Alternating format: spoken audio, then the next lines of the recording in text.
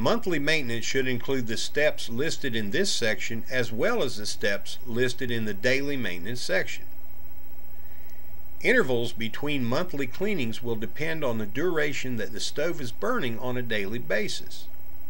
A stove which is operated continuously will need more frequent monthly cleanings than a stove which is used periodically as supplemental heat.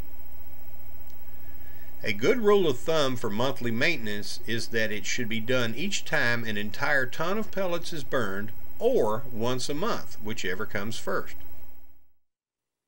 Be sure to inspect your venting system periodically, following all instructions from the pipe manufacturer.